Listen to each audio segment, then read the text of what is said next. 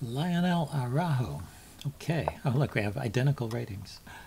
Let's see. Played a Sicilian last time. How about an Alekhine's defense?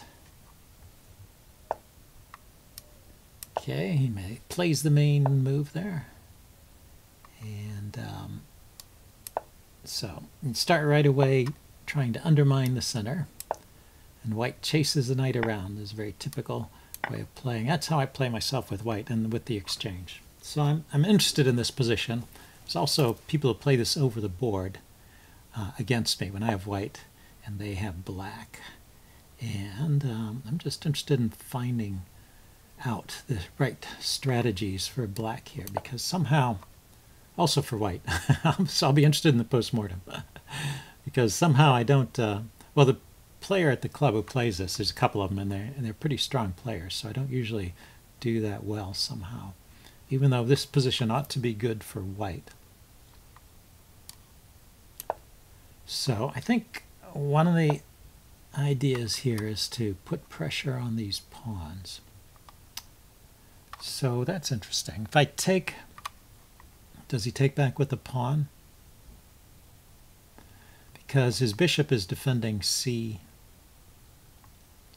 The bishop is defending C4, as well as the knight. Let's see. Okay, maybe, is this okay? Is there a trick here?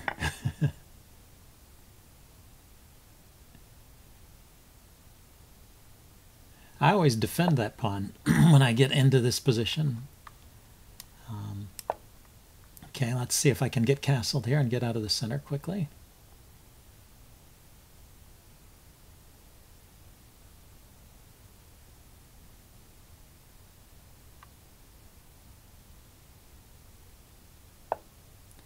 Okay, queen there, yeah.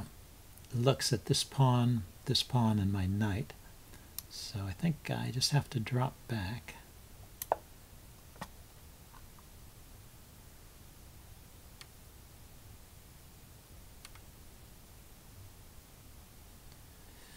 And well, we'll see. If he plays bishop h4, I think I can just castle. If he does there, yeah. So he's like looking for ways to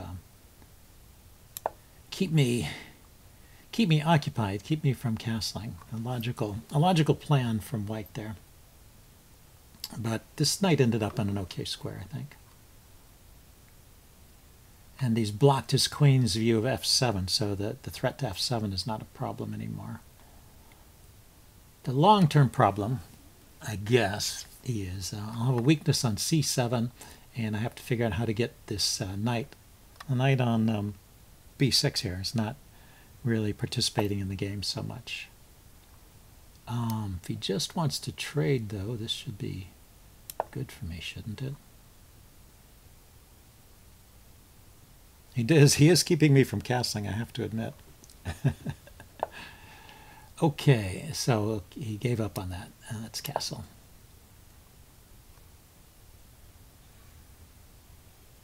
That was his idea. I guess he wanted to get back in a position to defend his bishop.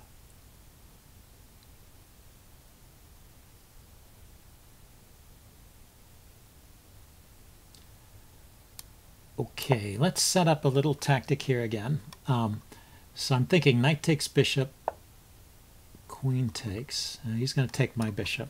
Well, knight takes bishop with check. Queen takes bishop here. Or knight takes pawn. Yeah, knight takes pawn defends my bishop.